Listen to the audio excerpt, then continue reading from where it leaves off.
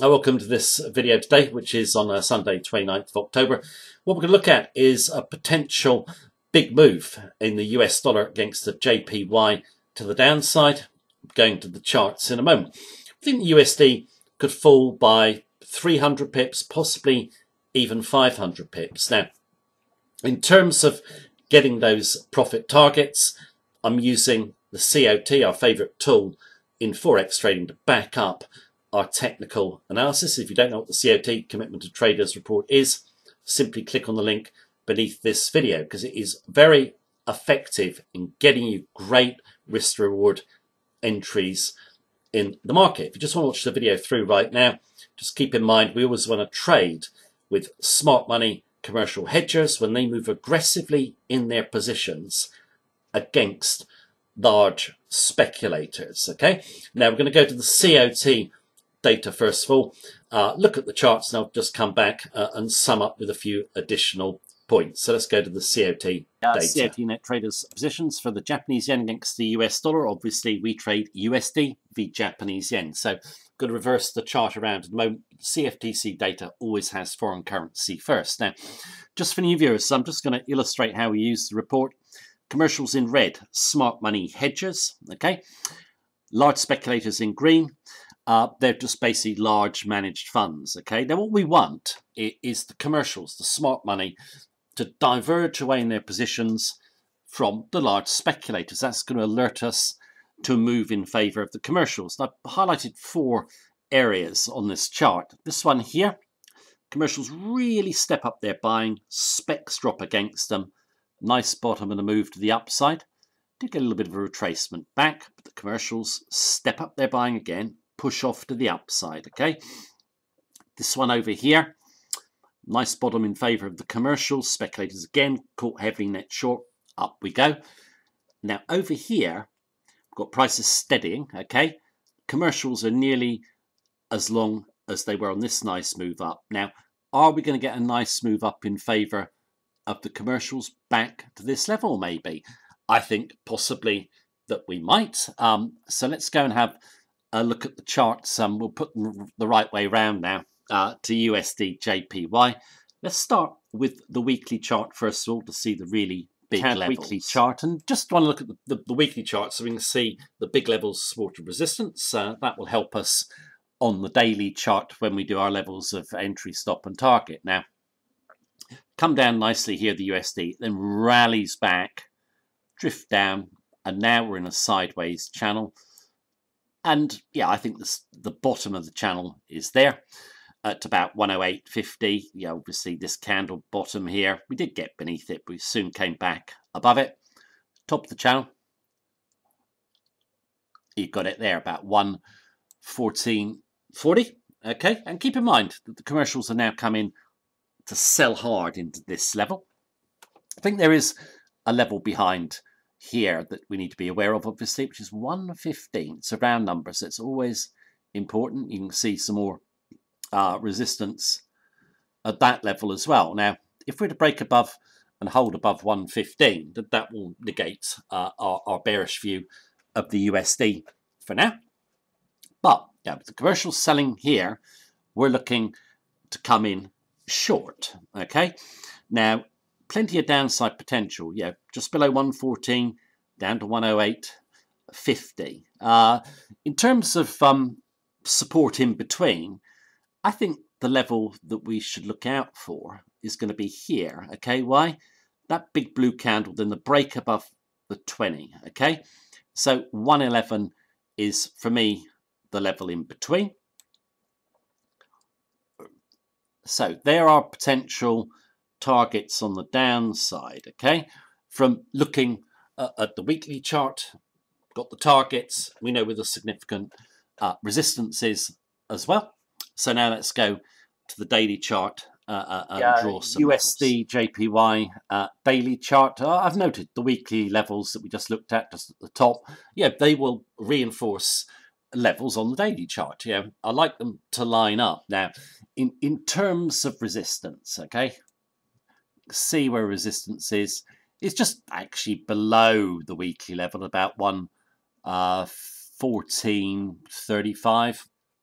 It doesn't matter, they don't have to line up exactly, but we know, yeah, this is going to be hard to take out. Yeah, the weekly resistance, we've just come off it, okay? Now, in terms of the weekly chart, we know we've got another level up at 115. Now, in terms of what we've got, it's got, yeah, trying to push up higher, and these candles are not that big, okay?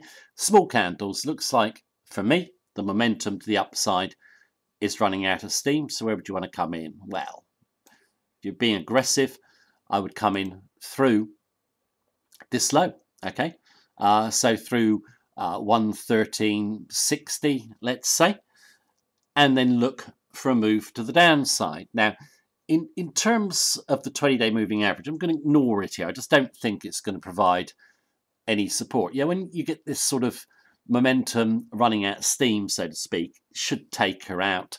Now, obviously, we looked at the weekly chart, whereas the first level of support, but it's down here at 111. You can argue on the daily chart, you've got some support around 111.50, I think, okay? Those candles there could provide a little bit of support. However, due to the extremity of the COT, I personally don't think so. I think it's going to be, obviously, 111. Okay, so that's our first target. And then you've got here where we reversed up 108.50. We saw it on the weekly chart. That's your next level, okay? Now, in terms of coming in on this one, through the low, okay, then look for it to follow through, then hopefully follow through all the way down. We can see, yeah, in terms of momentum, although it's only a backup, we are turning down from above 80 on the stochastic, and we're turning down on the RSI. It's nearly overbought, so momentum is now moving to the downside. Also, on this outer Bollinger Band, in terms of volatility, we've come back, we did it, we find that significant. So I think, yeah, we could run to the downside. Now, where do you put your stop? Well, you can put it at 114.50 if you wish. I've got a position running with that stop on at the moment, or back behind 115. Now, if we do pop above or up towards the 115 level, what am I going to do? I'm going to sell weakness. I don't care if I'm stopped out on this trade. I think it's a high probability trade. If we do pop higher, try and get back in through the breakout point. I'm going to look for it to be a fake out, so to speak. If we close above 115, it would negate my bearish view. But personally, I think the commercial's a pretty good record in terms of the COT on the Japanese yen in getting nice entries. And I think this one, regardless of how it turns out, looks like a good risk-reward trade to us. So we shall see how it pans out, and I will update in a future video.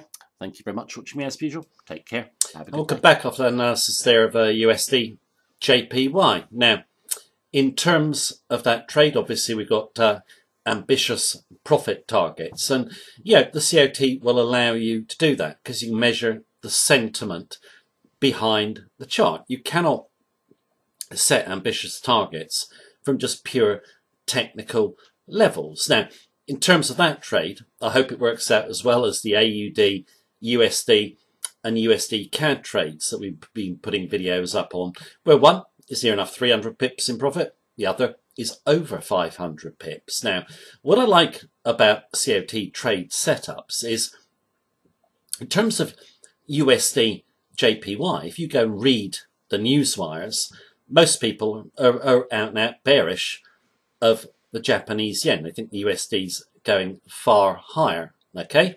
But that was the same when we had AUD, USD and USD CAD. The media were generally saying that the AUD and CAD were going higher on the USD, and the USD then mounted a big rally. I think we're going to see the same in USD JPY. The consensus view is always wrong longer term, okay?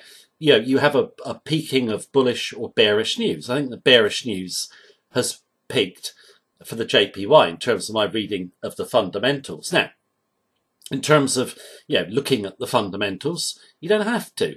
If you don't want to, you can use the COT as your shortcut to them. They will give you the confidence to go against the majority. Now, if that trade is wrong, and any trade can go wrong, the risk is not very much in relation to the potential profit. Like I've said, if I am wrong on this one in the short term, if the COT backs me up, I'll probably come in and try and sell again. But obviously I'm hoping it's going to run down in my favour. Okay, now we've got to keep in mind, and I'll stress this for beginners, when you're using the COT, the commercials are hedgers. They could be wrong in the short term. Okay, they're just hedging cash. We have to use good money management, good stop protection. But in terms of using the COT, you will get those big winners to cover your inevitable losers. And as a strategy, I've always loved, well, everyone knows I love trading with the COT. I will obviously, be back to update this trade. Obviously, if you want our full trading techniques, our COT analysis on over 30 pairs, and our daily technical analysis of major Forex pairs, you can simply click on the link beneath this video. Thank you very much for watching. Take care. Have a good day.